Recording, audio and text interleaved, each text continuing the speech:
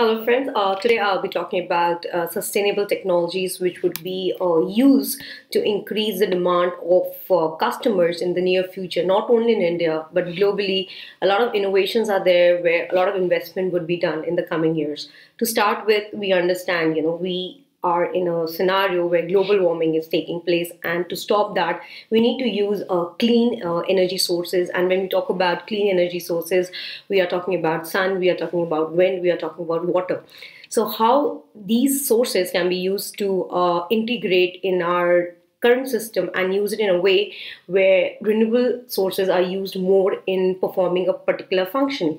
A very good example which I would like to touch base would be Tesla's model, whereby Musk is thinking of integrating renewable sources, and the integration of renewable sources would be to harness the power. How to harness power? We know by using renewable sources, we can harness power from solar energy, we can harness power from wind to generate electricity.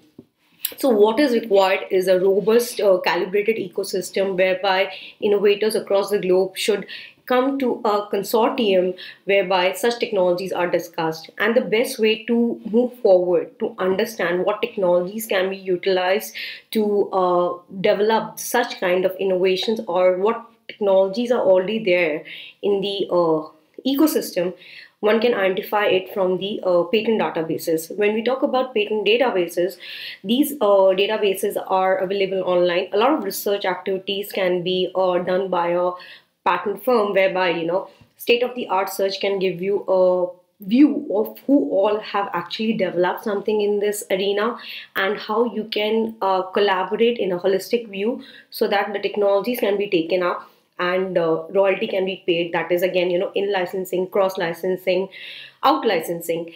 These kind of licenses were very common in the pharmaceutical sector earlier. However, in the current trend, you will see a lot of innovations in renewable sector also are looking for in and out licensing.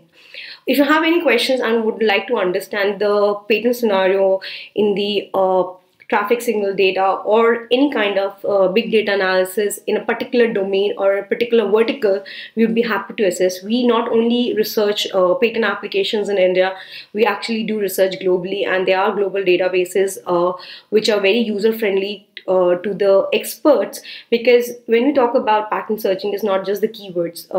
There are tagging along of classifications also. So identifying the classification, that is a patent classification, is very, very important to identify a particular patent, because a particular patent would be talking about multiple aspects in its patent claims, and we as experts can analyze that in the best possible manner. If you have any questions, just drop your questions in the comment box below. You can connect with me on LinkedIn. I'm prity.khastgir. I'm CEO and founder of TCIS India. Have a great day ahead. Bye-bye.